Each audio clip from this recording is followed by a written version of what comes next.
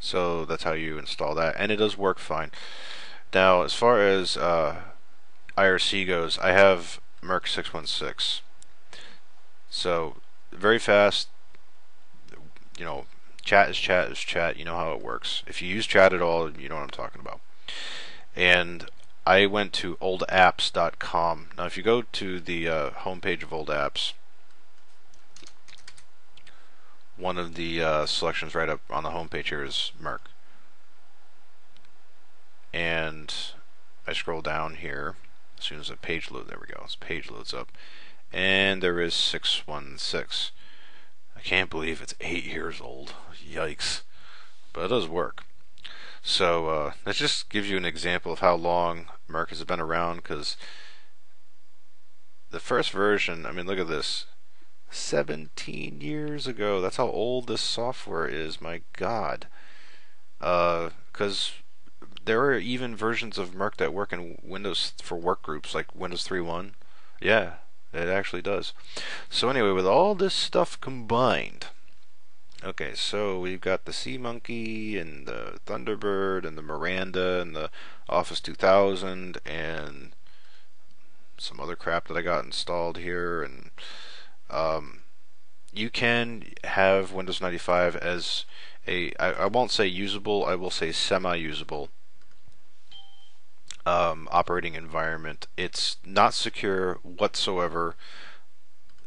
Now, I should say this in closing. Using older versions of software is great for compatibility reasons, but awful for security reasons. Because, there's a reason, like, no one's using Firefox 2 and SeaMonkey 1 anymore because it does have security problems with it. We're all patched with the newest Firefox. What are they up to now? Firefox 11? And the latest version 2.8 of SeaMonkey has all that security crap patched up. But you can't run the latest one on Windows 95, but you want to get it at least in usable condition. Anyway, my point is be careful. Don't do anything dumb. Don't go clicking a whole bunch of stuff you shouldn't be clicking, because it is really easy to destroy Windows 95, and I mean it is too easy. It will take a long time for you to put all this stuff together. I mean, if you wanted to build this from scratch, you're probably going to have to dedicate like a whole Saturday to it. Is it worth it? Well, that depends on you.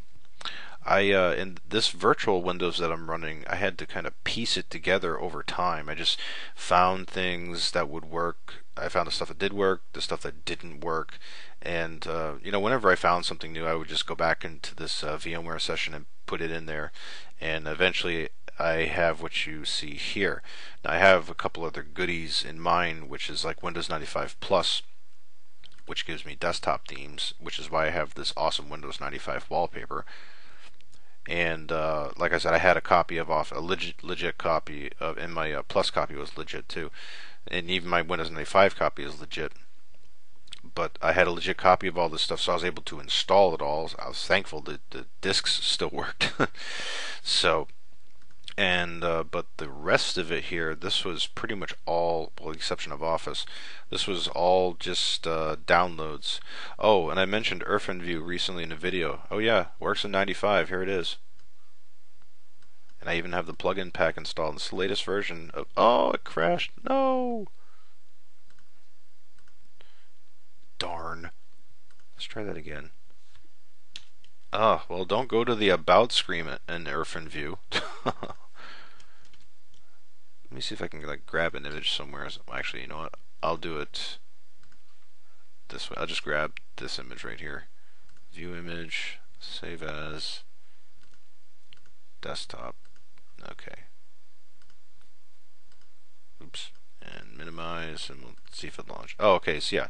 So as long as you don't go to the About page. Oh yeah, I can do all my stuff in here. That's cool. So that's something I discovered right as I was doing this video. So anyway, I hope that helps you guys out. If you're planning on doing a Windows 95 build, not the easiest thing in the world, but if you're determined enough, you can do it. As a very, very final note, Windows 98 is definitely the better of the two, if for no other reason that you get USB 2 support And you need that, because otherwise the way to get files in here in 95 is you either have to download them from the internet, assuming you get the network connectivity to work, or you actually have to use CDs. Yeah, you have to go and burn CDs and then go to your computer, Windows 95 computer, put it in that way. What a pain. At least with Windows 98 with USB 2, you can just use a USB stick, and do the old SneakerNet style thing where you copy files on one, bring it over to the computer, and copy them off that way. Doing it the compact disc method, my God, how annoying that would be. So anyway, that's it. If you do, I'll try to answer any questions you have about it. I'll try to monitor the comments on this video. So anyway, that's it. Take it easy.